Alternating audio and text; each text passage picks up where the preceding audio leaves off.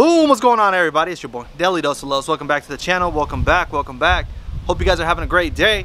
You guys seen in our previous video, we went ahead and gave you guys a review on the OVS Mamba 3, the OVS, the Overland Vehicle Systems rooftop tent.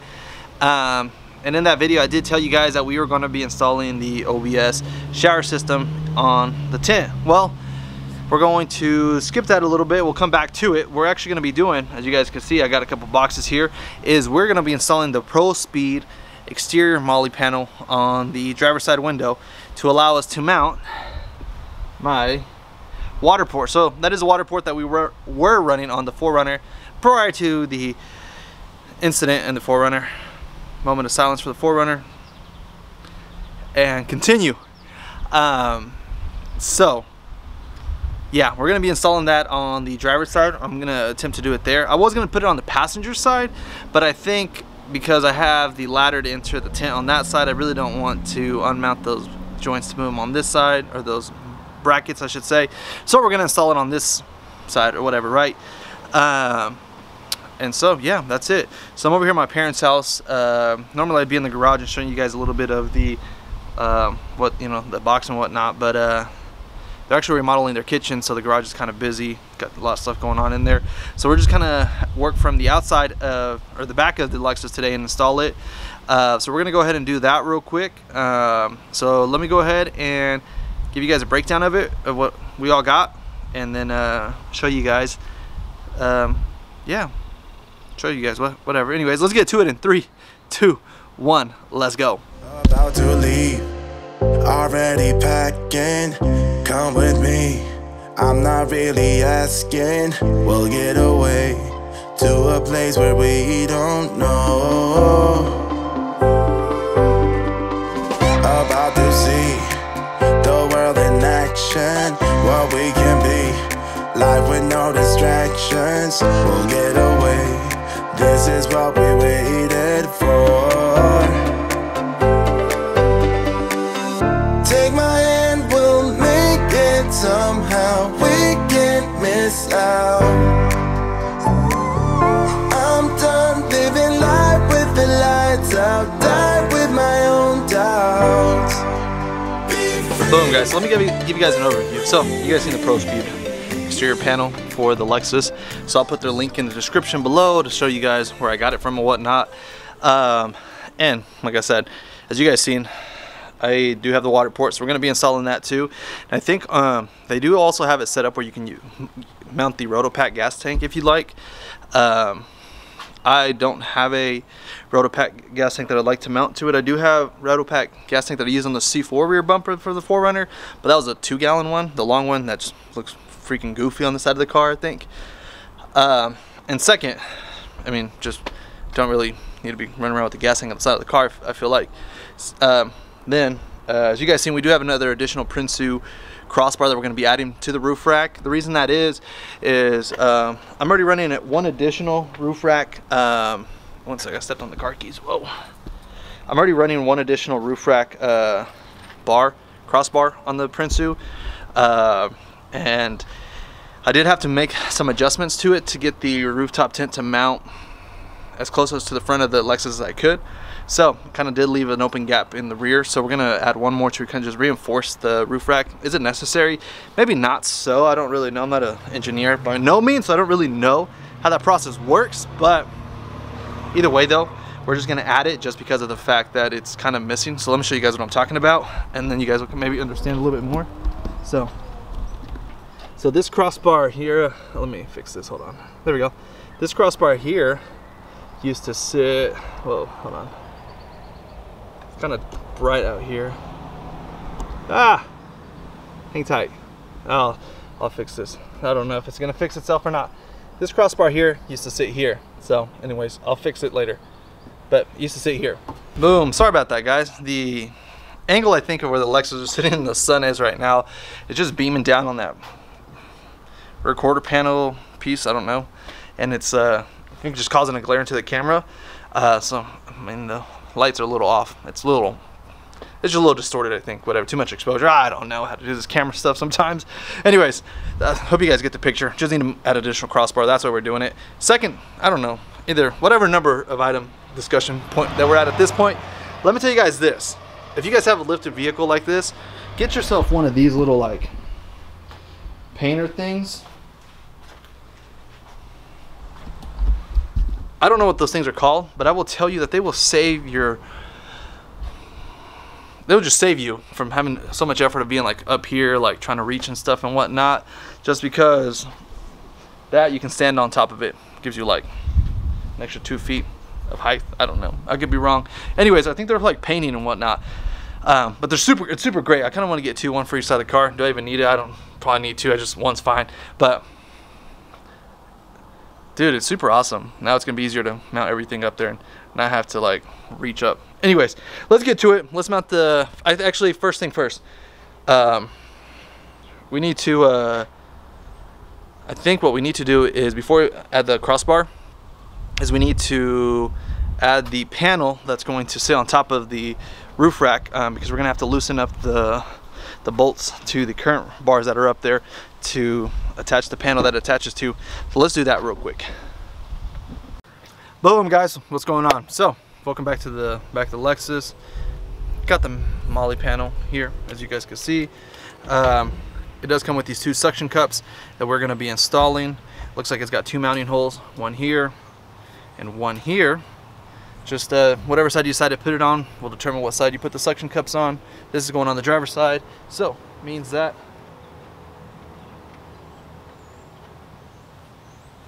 it's got to go on this side. So let's go ahead and get that put together real quick. There we go, got it installed. Boom and boom. I would say this though is, it does have adjustability for these, but I would try to bring them in as close as you can to the inside of the panel. And the reason that is because I just tried kind of placing it up there, and I noticed that if you spread them out further, you're closer to get to the trim. And I think, you know, that's probably the last thing you want, is probably a full seal between the suction cup and the window, because if it's too close to the window trim, it'll probably get air, and then the, what you call it, suction cup will disengage or come loose, I don't know, and you probably don't want that. So probably recommend bring them in as close as you can to the mounting points. But there we go, that looks about right. So now on the WaterPORT, I was using the Prinsu roof rack WaterPORT mount for the top of the rack, but I don't think I'm gonna require it because I think it will, ProSpeed does say that these does mount to the roof rack or to the WaterPORT, so I'm assuming these lines should just line up with it. So pretty convinced, feel pretty good about that. So let's go ahead and mount the actual mounting bracket to the roof rack. I think that's going to be the hardest, time consuming thing, so let's knock that out real quick. Okay, so let me show you guys. So this crossbar currently holds the rooftop tent. This one currently holds the rooftop tent. Here's a factory one. I've kind of just ran this one in here to kind of show where I want it. This one, I think after figuring this out, this one I'm going to unbolt on the other side and this side and move it here, unbolt the rooftop tent, unbolt this one, so that this will kind of sit like this. There we go. So yeah, boom, there we go. Yeah, got it, figured it out. Let's go ahead and unmount these bars. Alright guys, so here's what I did. I unmounted the crossbar that was holding the roof rack off, and then this bar is pretty much going to hold the weight here. The bar that was here, I went ahead and unbolted it, which I'm going to move here.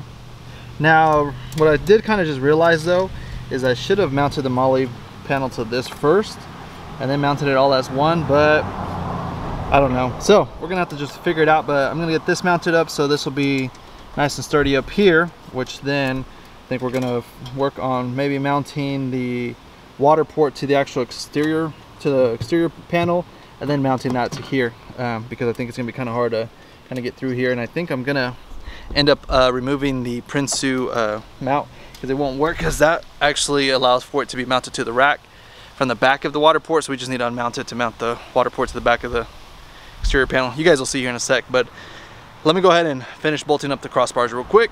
I went ahead and got this bar bolted in, this one here, this one there.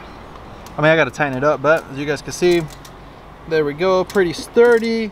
And I think here you could like mount other things to it depending on what you're wanting. I mean, you could probably mount some sort of like, probably a shovel, maybe a flashlight, I don't know, maybe a laser beam shooter. Now here's where we'll mount this. Let me clean the window off, and then we'll get this bad boy mounted up here. But actually, there we go, that's what it looks like. First, let's actually unbolt the water port from the Prinsu rooftop tent, from the Prinsu water port mount, and then we're gonna bolt that to the board, and then we'll get the board and that mounted together as one. Let's unbolt that real quick.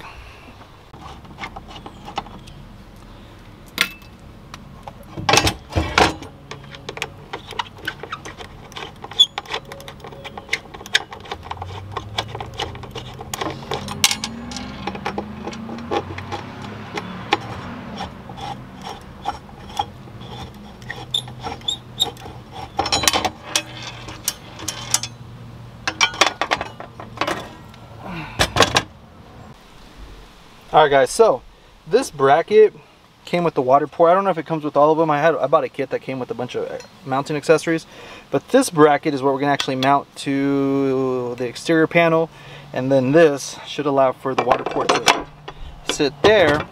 Now it does come with the bolt here, or hole for a bolt, which I'll end up putting in here to keep it from rattling and, you know, keep honest people honest. I mean, if somebody didn't want to take it, they could take it, you know, but that'll at least do that.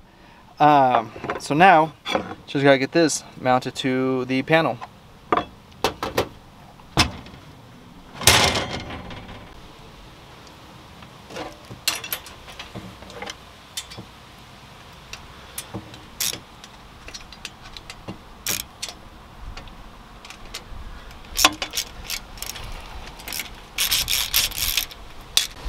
Alright guys, so we had to modify some stuff.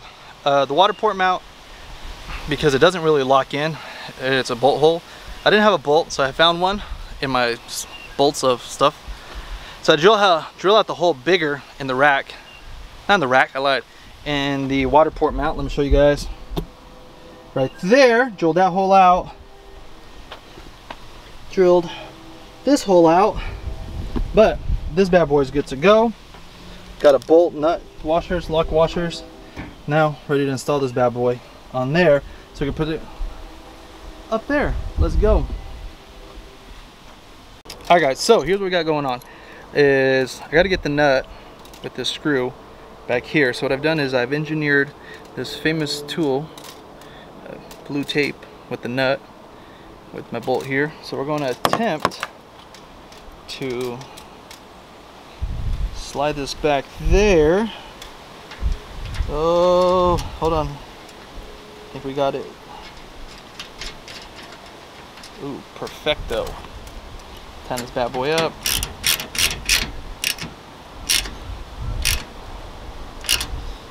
Bam, just like that. And there, we have two in. One more to go. We're not gonna be able to use a fourth hole, and that's just because I think the how this aligns with this, and because of its being a universal system, it's not going to work very well, but nonetheless we'll make it work.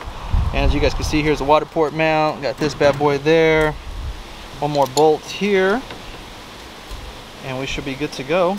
And we're going to try to hurry. I think it's about to rain soon, so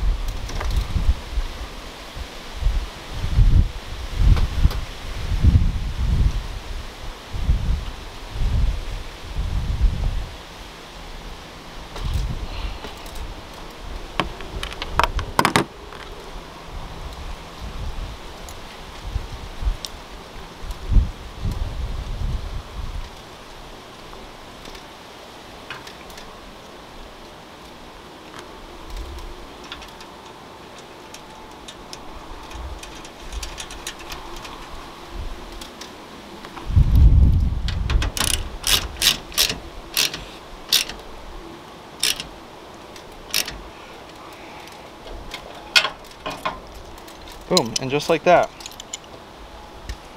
we are good to go. Now, only concern I do have is with this suction cup up here. It does hold the rack pretty well. Now on the bottom, I think once the weight of the water port and the water weight, it's probably going to cause it to flex. I'm going to try to see if I can get another one of these suction cups to kind of just push off from the bottom. I think that'd probably be the best result, because I did have to put like a couple washers and stuff in the bolts to prevent the bolts from actually hitting the window. But there we go. Now let's just tighten everything up. Tighten these bolts up here, tighten everything up, and we should be squared away.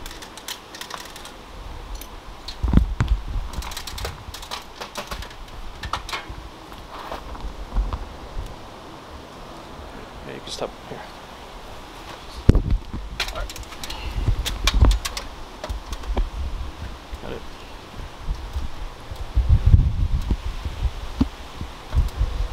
Got it? Mm-hmm.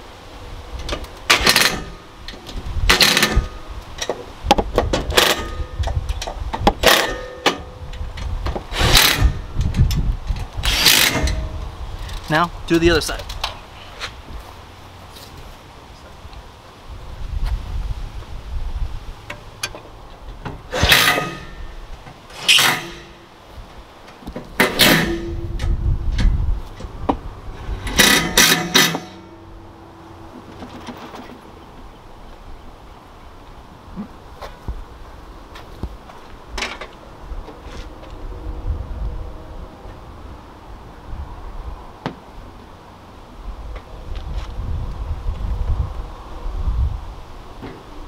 Boom, there we go. It is good to go. As you guys can see now, you guys could do the water port as we will. Let me show you guys that real quick, or roto pack. But here's the water port. Now with the bracket that came from WaterPORT, this will just slide over the bracket, this mounting bracket, but in theory, it should just work like this. Boom, there you go. Now, that's probably gonna be my only concern, so I'm gonna definitely take the water port back off, because I can already hear, as you guys can hear, that's the screw, the bolt actually tapping on the window. Pretty sure after like 20 miles it's just gonna break the window. I don't really see that lasting very much longer than that, but that is what it would look like at the end of it. So there you guys go. Pretty simple install. I thought it was, I did need someone just help me. My dad helped me earlier to push up the rooftop tent to get the bars to line up, but that was about it. If I didn't have the rooftop tent, this is definitely a one-person job. Pretty simple. Do you need it? Absolutely not. Is it worth having? We're gonna find out. So this I don't think will be in the line of sight as far as like blind spot and whatnot, because you don't really look up here. I think you look down here in this area, but I don't know, we'll see, we'll figure it out. But there you guys go. And now got the water port mounted. Boom. So hope you guys enjoyed the video. I do promise next video we will be installing the shower curtain from OVS up here, which then encompass the whole showering system, which then therefore that outlook comes out. You have your shower system here, shower, boom, good to go. There we go. So stay tuned for part 2 of our overlanding shower system setup. But in the meantime, it's getting cloudy, it's getting windy, it's picking up. I do not want to be stuck out here trying to put everything out in the rain. So I will see you guys in the next video. So you guys know what to do. Follow your path. Peace. All right. So actually I lied. The video is not actually over. I actually just tried getting in the back of the car, and I did not realize that you need to open the door and the water port cannot be in the way. So I mean, it doesn't hit too bad, but it's definitely going to hit. I mean, it's going to be difficult if there's water in here. So that's just going to annoy me. So I think the best course of action is going to be to take the mount and just shift it up towards, up, left, up, right, up, and then to the right. Yes, that direction. We're going to shift it that way, up to the right, because at this point that's going to be the only fix to it. But I still think, as you guys can see, a suction cup will fix most of that. But anyways, I will fix that when I'm off the video, and by the next time you guys see this, it'll be all fixed and resolved. But in the meantime, I'm out. Peace. All right, guys, so I know I said that the video was over and that it was done. Actually, I lied. It's not really over. So let me show you guys real quick. So it's kind of not, it's a little dark out here, so kind of late. But anyways, so I have one mount here for the suction cup, another one here. I actually was doing some research online. I realized that this section needs to be like one suction cup down here, one down here to kind of prevent it from flexing. I know I had said that it'd be better to have 3, but I think after doing my research, if I have one here and one here, it should allow it to flex, or it should prevent the flex. I mean, being that this is pretty rigid from the roof rack. But yeah, anyways, that's what we're gonna do, is just unbolt this one here, unbolt this suction cup, and just put them in this line here that's slotted, and then that should finish up the installation. And boom, there we go. Alright, so I'm officially done with the video. Hope you guys enjoyed it. If you guys did, put it in the comments. Let me know what you guys think and what your thought on this whole process of this exterior panel on the outside. What do you guys think about it? Let me know your feedback. But I'll see you guys in the next video. Peace!